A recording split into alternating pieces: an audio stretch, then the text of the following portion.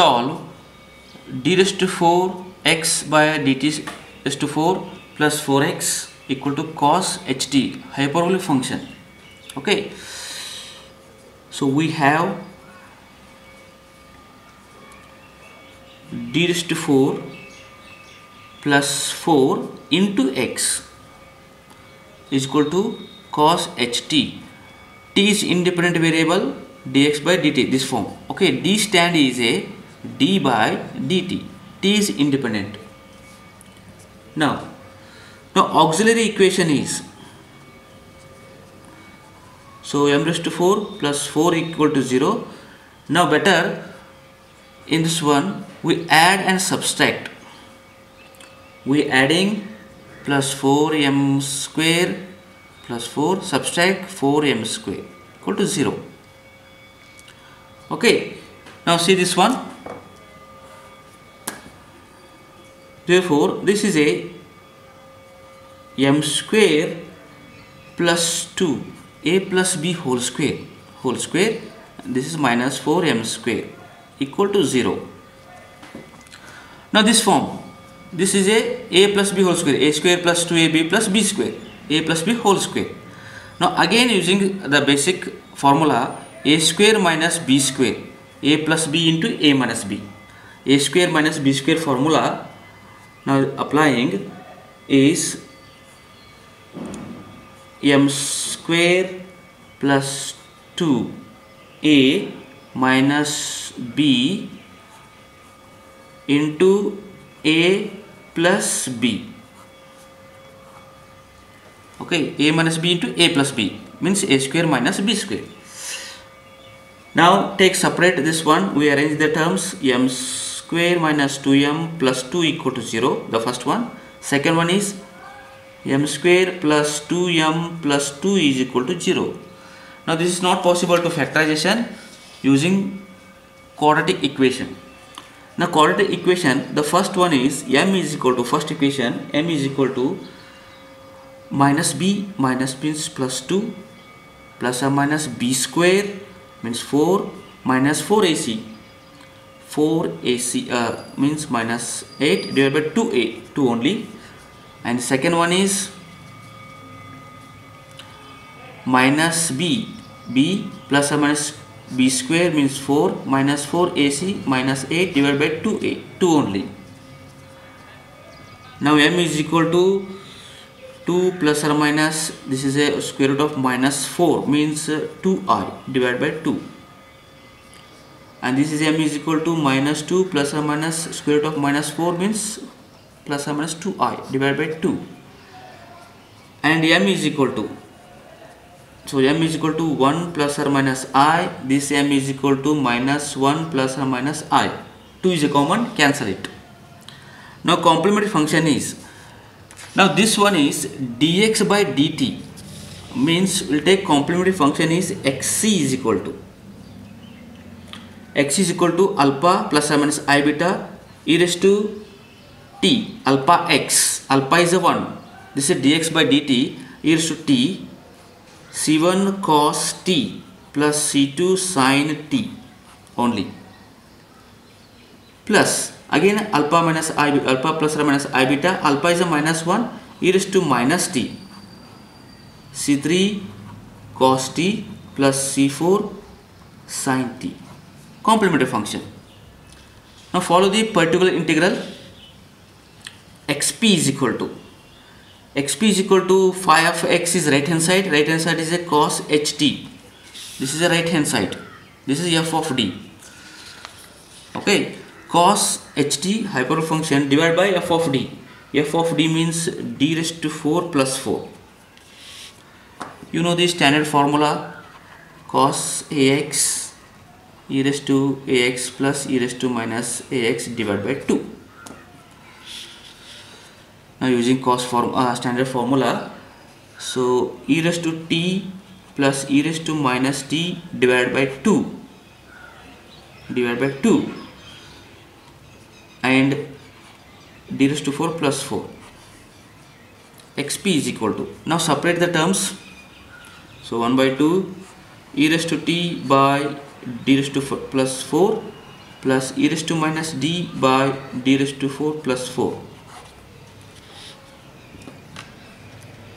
Now type 1, a is equal to 1, d is equal to 1. Second one, d is equal to minus 1. And this is equal to 1 by 2 e raised to t 1 plus 4 plus e raised to minus t minus 1 again plus 1. Same. Minus 1 raised to 4 times. This is plus 1 plus 4.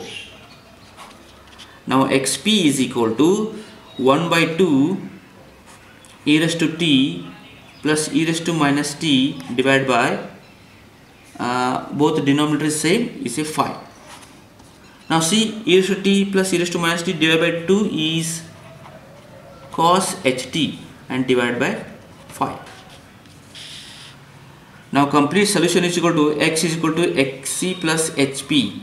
So xc plus hp means complementary function e raised to t into c1 cos t plus c2 sin t plus e raised to minus t c3 cos t plus c4 sin t plus particular integral is hyperbolic cos t divided by 5. This is required complete solution. Next example. Next example is solve d raised square y by dx square minus 4y equal to again hyperbolic function cos 2x minus 1 plus e raised to 3x. Okay. Now we have d raised to the square minus 4 into y equal to cos h 2x minus 1 plus e raised to x. Now auxiliary equation is, so m square minus 4 equal to 0, or very simple, m minus 2 into m plus 2 equal to 0, and roots are 1 is 2, 1 is minus 2, plus 2 minus 2. Now this is a d stand d by dx. Okay. Now yc is equal to complementary function, roots are different, c1 e raised to 2x, first one, c2 e raised to minus 2x. Now particular integral yp is equal to, so phi of x right hand side, so cos h 2x minus 1 plus e raised to 3 raised to x divided by f of d. Divided by f of d means d square minus 4. You know the standard formula, cos ax e raised to ax plus e raised to minus ax divided by 2. Okay. Now using standard formula, this part e raised to ax, this is a part, 2x minus 1 plus e raised to minus of 2x minus 1 divided by 2, it's 2 into d square minus 4, this is the first term, plus second term e raised to x upon d square minus 4.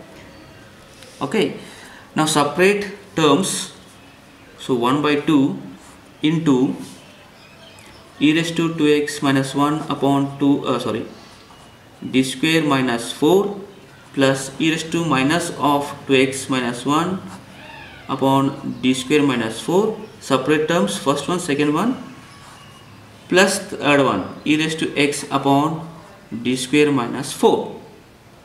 Okay. Now you called this one is P1 and this is P2, this is P3.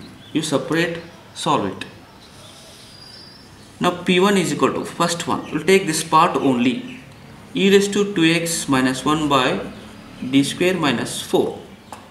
So type 1, a means 2. Just to replace, d is equal to 2.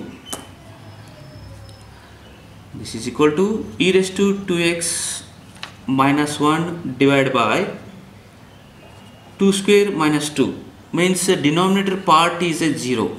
This is 0. Denominator equal to 0. So denominator equal to 0 means multiply by x e raised to 2x minus 1 divided by differentiate f dash of d. F dash of d means only 2d. Okay. Now x into e raised to 2x minus 1 is a 2. So 1 by d. Now d stand differential operator. So 1 by d stand inverse differential operator. Okay, do means differential operator, 1 by means inverse differential operator. That means integration part. So 1 by d means integrate this one.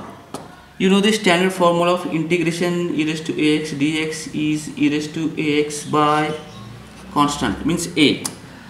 Now same integrate, this is x as it is 1 by 2 and 1 by d. 1 by d means integrate. So a means 2, again 2. So we get finally x into e raised to 2x minus 1 by 4. This is P1. Next is P2. Second term, e to the power minus of 2x minus 1 divided by d square minus 4 f of d. Same, a means minus 2, d is equal to minus 2 because minus of 2x plus minus 1.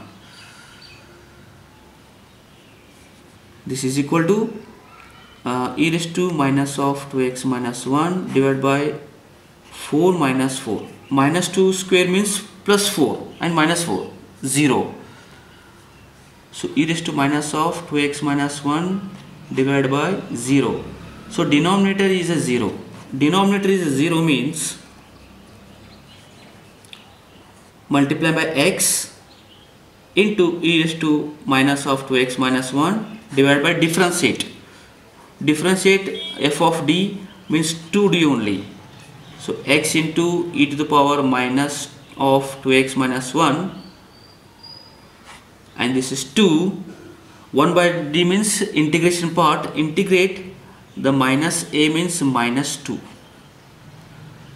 So minus 2 means this is minus x by 4 into e raised to the power minus of 2x minus 1.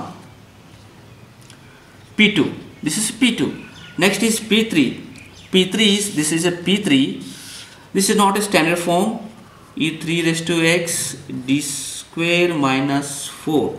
This is not a standard form. We make a standard form. Now this, see this part. You write is a e to the power log x, log 3 whole raised to x divided by denominator d square minus 4. You can write e to the power log 3 into x means e raised to ax. So e raised to ax means type 1. So a means what? Log 3. Put d is equal to log 3. D is equal to a. A means this part. Now it is a e to the power log 3 into x divided by d square means log 3 whole square minus 4, or you write 3 raised to x upon log 3 whole square minus 4. This is P3. Now complete solution is, general solution, y is equal to yc plus yp. So yc is c1 e raised to 2x plus c2 e raised to minus 2x and yp. So yp is equal to p1, p2, p3. Add it. So this is a 1 by 2. So I'll take 1 by 2. First two terms 1 by 2. Then p1. P1 is a x into e raised to 2x minus 1 by 4. Then p2 is minus x by e raised to the power minus of 2x minus 1 divided by 4. plus P3 means third term e raised to x divided by log of 3 whole square minus 4. This is the required complete solution.